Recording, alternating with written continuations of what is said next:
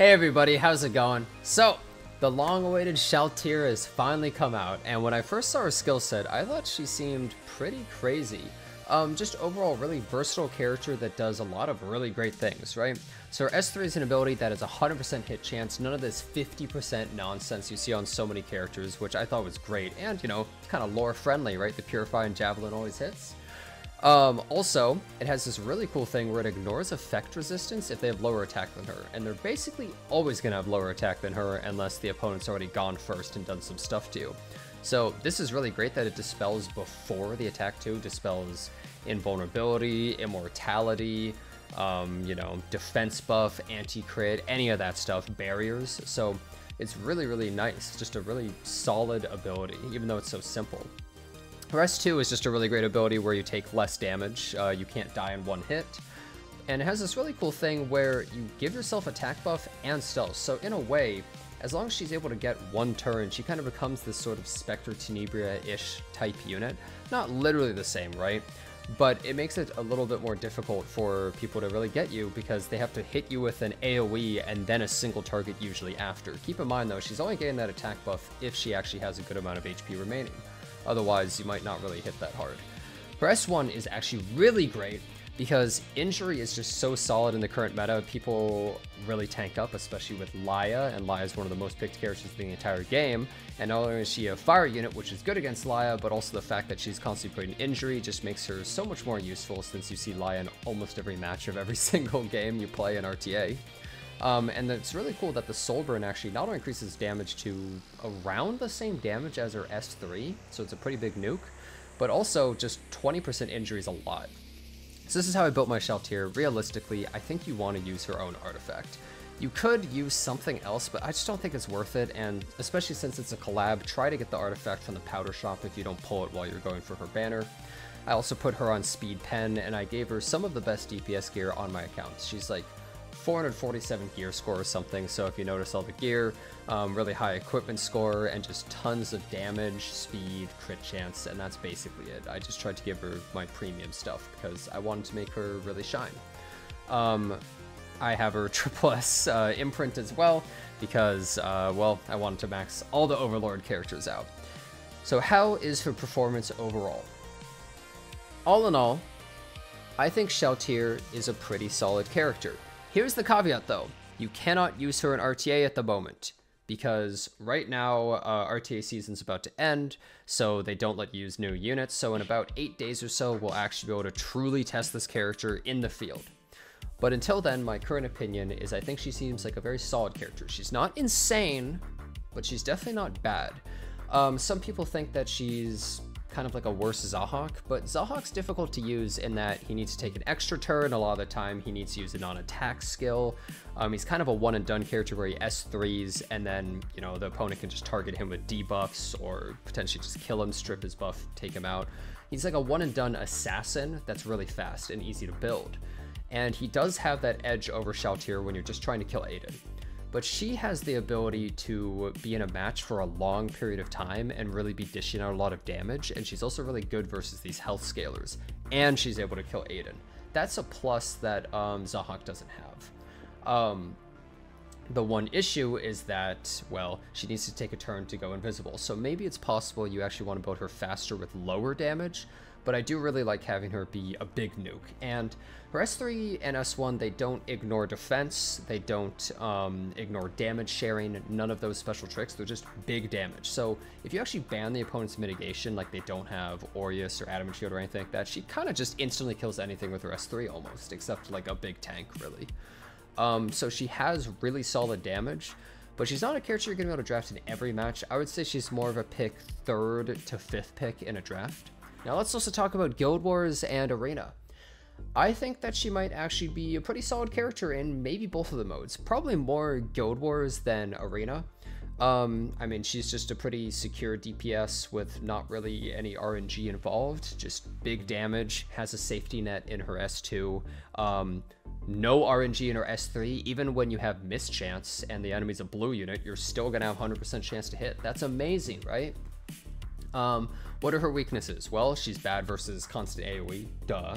She's bad versus heavy debuffs, and she's bad if the opponent has first turn openers that wreck her. So you kind of have to use her in aggressive teams, an aggressive setup. I'm not exactly saying cleave, like you could potentially use her in cleave, but I more mean in a setup that's like, I'm going really aggressive, using someone like Emo Politis, Emo Lilius, you know, Knockwall, all that kind of stuff. Maybe even Moon Bunny, aggressive kind of teams.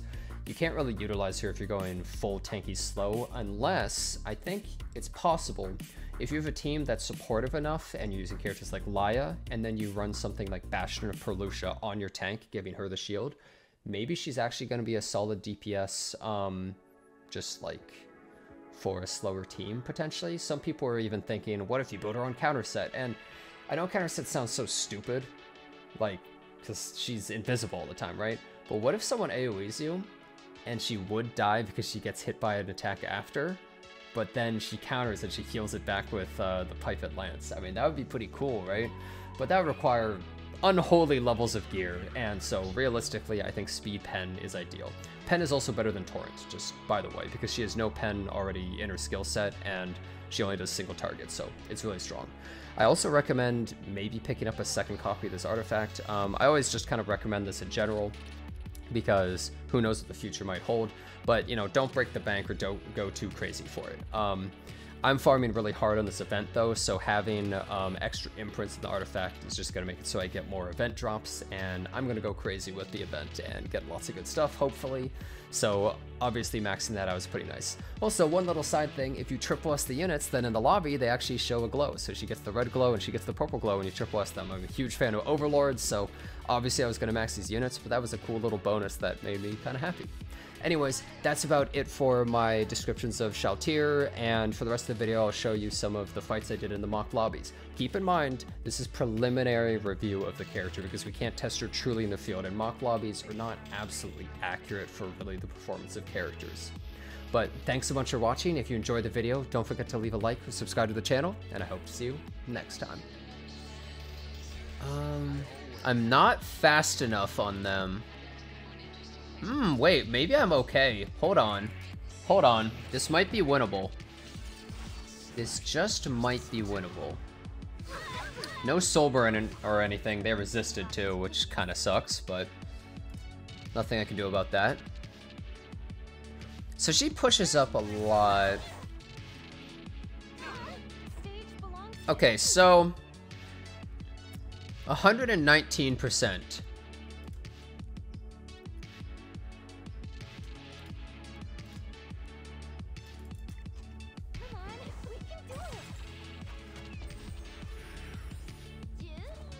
And I go to 118%. That sucks.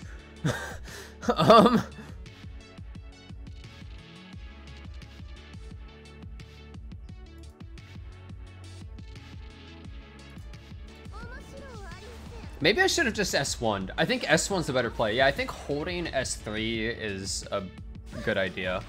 Yeah, that was a huge misplay that I made. You definitely want to hold it. Well, now I know. Get these ads out of my face. Get these ads out of my face. Hey, Turk, thanks for resub for 20 months. Thank you, dude. I appreciate it. Oh my god, I'm almost dead. Thank you. I think we might be okay. Yeah, you see, if I still had SHALLTEAR's S3, I could just insta-strip these buffs and her defense buff, and I would just, like, auto-win, right? So that was a huge mistake on my part. It's a learning experience right here. You really should be careful and save it whenever possible.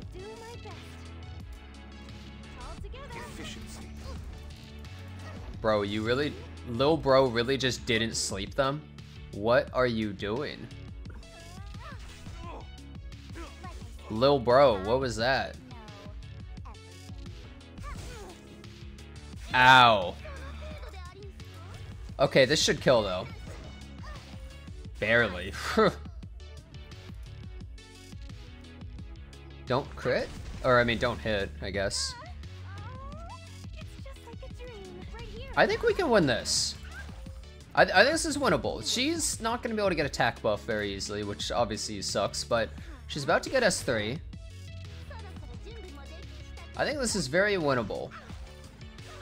As long as she doesn't die right here. No, she's fine. I think we can do this. Is that 60%? Anyone got binoculars? I don't know. Like, it's really close. Uh-oh.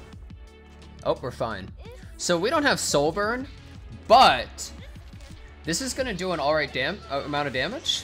And then... Oh. Okay, that was actually a lot. How much damage does SHALLTEAR do without attack buff, though? That was actually a lot. I forgot that Lie is the most OP thing ever. 5,500. Alright.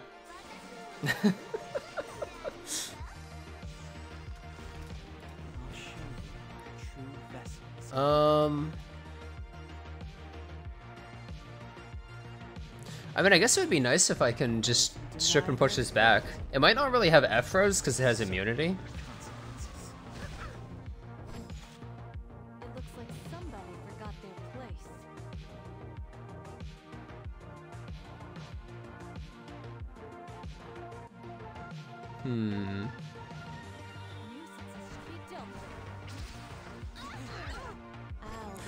The thing is...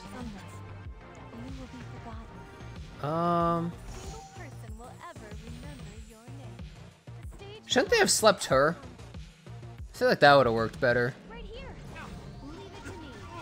Banger duel. Well, let's see the damage. No way this kills, right?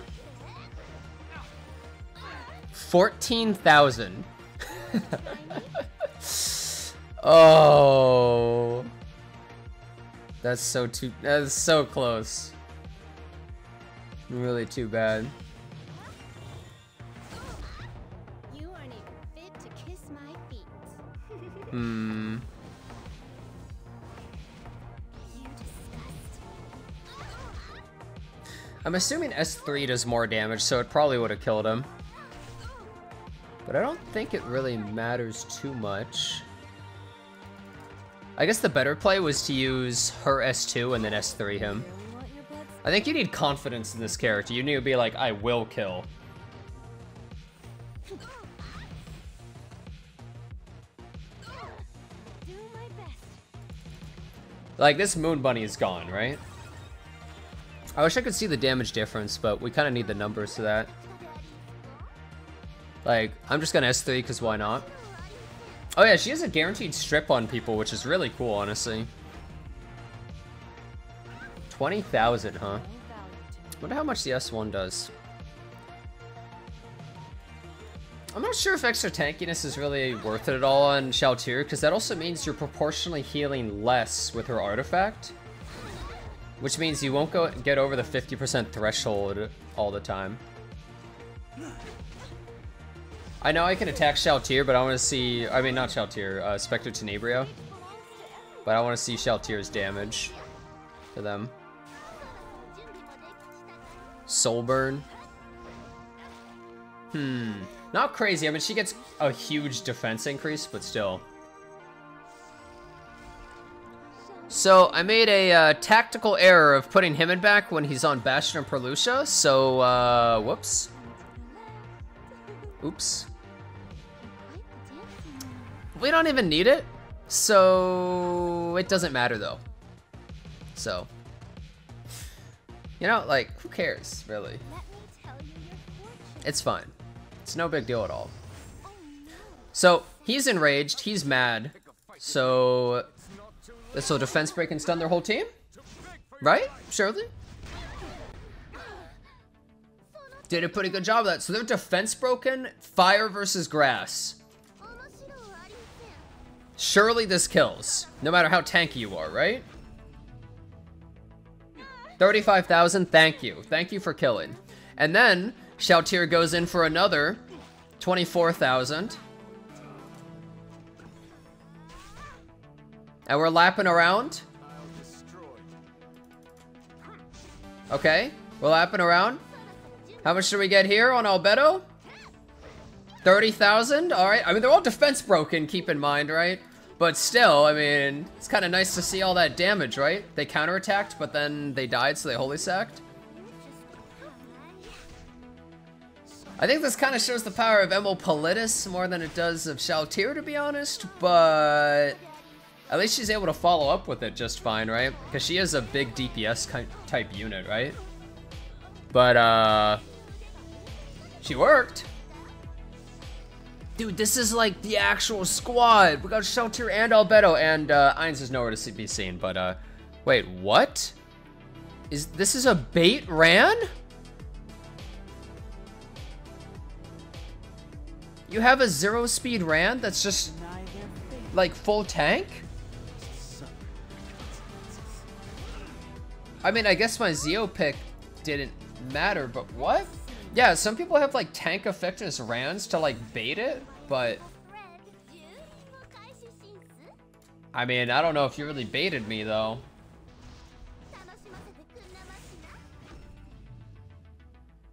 Okay, 27,000 damage, not bad. I'm gonna soul burn this. This should kill, right? I'm crit. Oh my god, he's so tanky. Did that just say 12,000? Wait, he's like 20-something thousand HP. What is he on?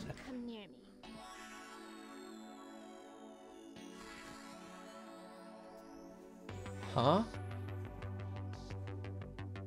He's so tanky. Oh, since she got stunned, she can't counter or anything. Yeah, 22,000 HP. Wow. Well, at least Albedo wakes up now. I don't know if they should have used the S2, to be honest. I guess they can Soul Burn Spectre now. Maybe that is good. Oh! Oh, because they attacked her before, she still has the counter attack. Wait, that's so good. Oh yeah, I forgot that's how that works. That's huge. And SHALLTEAR is, she's chilling. She's totally safe. Dude, the lore team. Do you guys remember in Overlord when Moon Bunny and Zeo met up with SHALLTEAR and Albedo and they all hung out and then fought together? Only true fans know about that part. It was in the web novel. Alright.